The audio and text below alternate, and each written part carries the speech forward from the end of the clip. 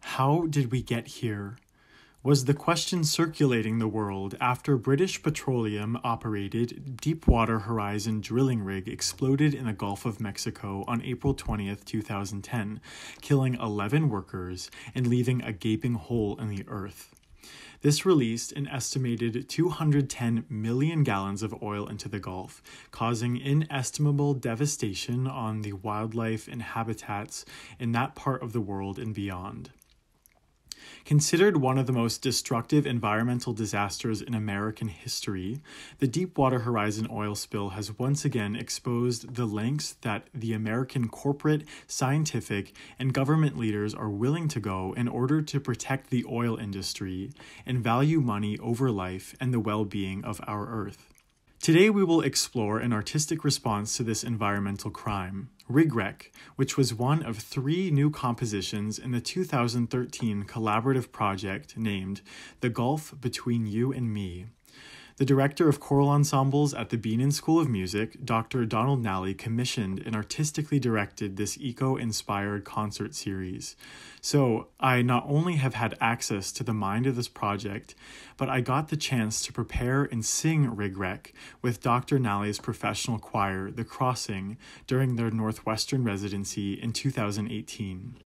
In the following, I hope to share some insights on this important work of art that intervenes with mainstream eco-messaging by directing attention to our culture's problematic worship of money and calling for humanity to unite, and together listen to our crying world.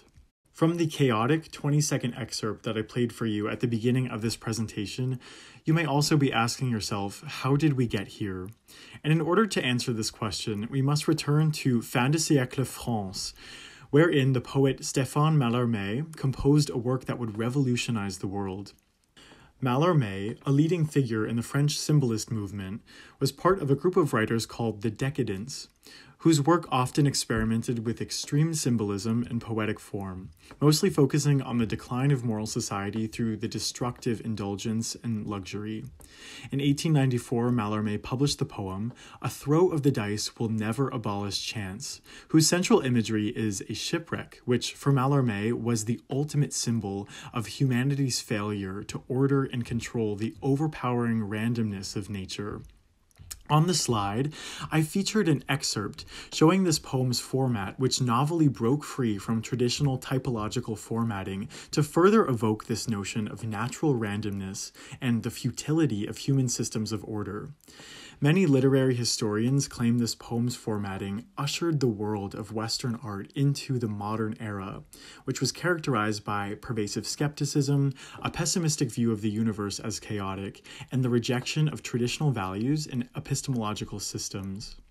Pierre Joris composed the words for Rigwreck, taking influence from Mallarmé's A Throw of the Dice.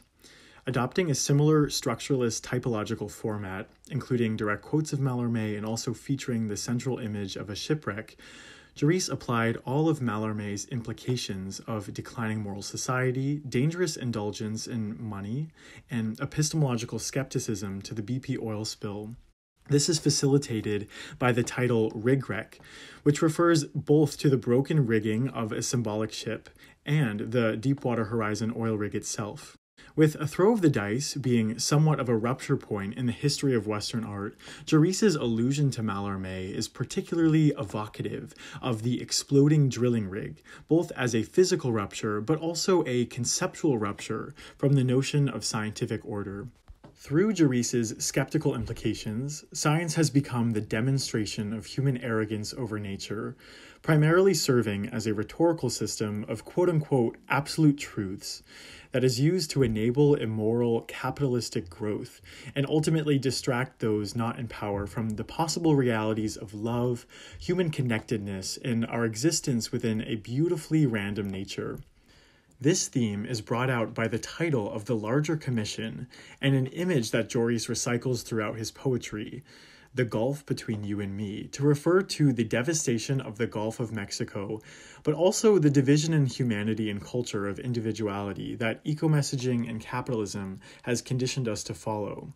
Gabriel Jackson musically evokes Joris's poetic implications through his musical setting, composing varied melodic fragments that are layered on top of one another, seemingly without any order, especially on the word science. This is contrasted when, for the first time, the choir sings together in a rich, expansive, and decorated harmony that emphasizes the word love. Now, let's take a listen to the first part of Rigwreck, performed in the Galvin Recital Hall of Benin's Ryan Center for Musical Arts about 2 years ago. If you look, you can find yours truly in the back row middle.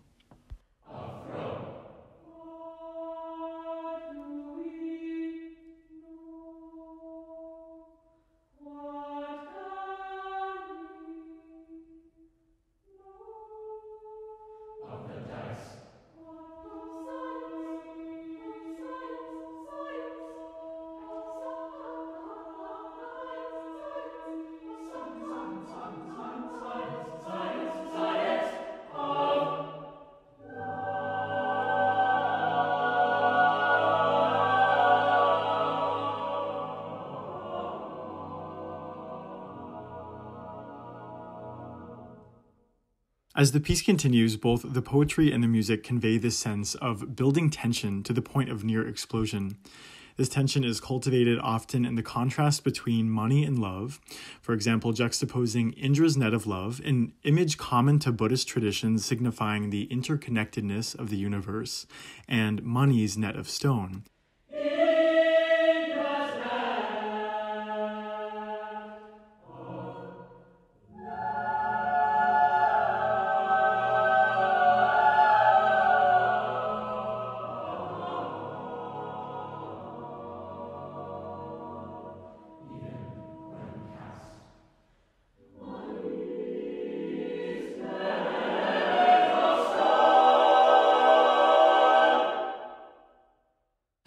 Instead of focusing our love towards nature or toward one another to come together and fix our impending self-created ecological doom, Joris writes that the insatiable love for money was the cause of the BP oil spill and will be the cause of the ultimate destruction of the earth.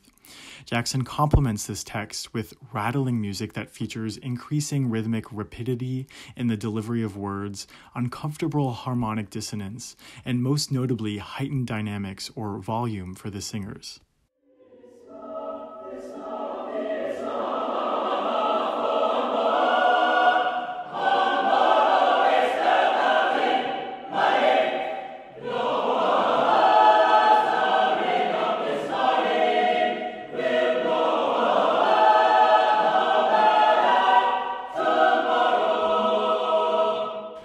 Throughout the course of Rigwreck, the speaker becomes increasingly agitated, and as we just saw, continues to angrily blame British Petroleum and capitalist culture for the divided and dismal state of the world, defaming them with names listed here.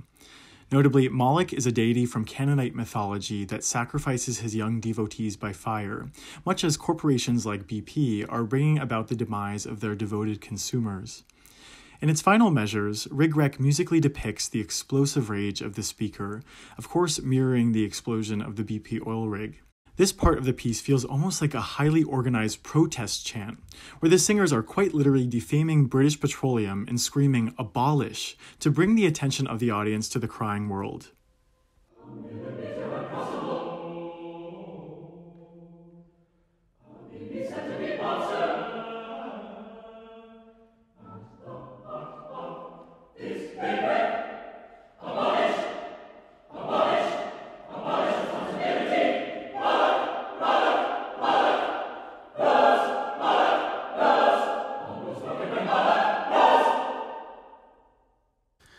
I believe that this is a very effective media intervention, as it does not wish to affirm mainstream ideas, but rather challenge its audience to problematize societal structures that enable the destruction of the earth, often for profit.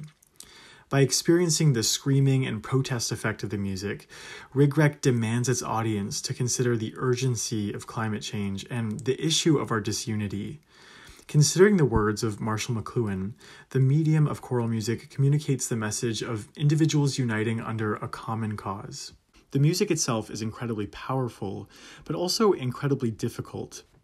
This is not a piece that any choral ensemble would easily be able to reproduce, and to this day, Rigwreck has only been performed a handful of times, often for audiences of predominantly privileged backgrounds. The accessibility of Rigwreck, both for singers and audiences, is clearly the piece's greatest limitation in terms of the width of its impact and possibility of going viral or bringing about a true difference.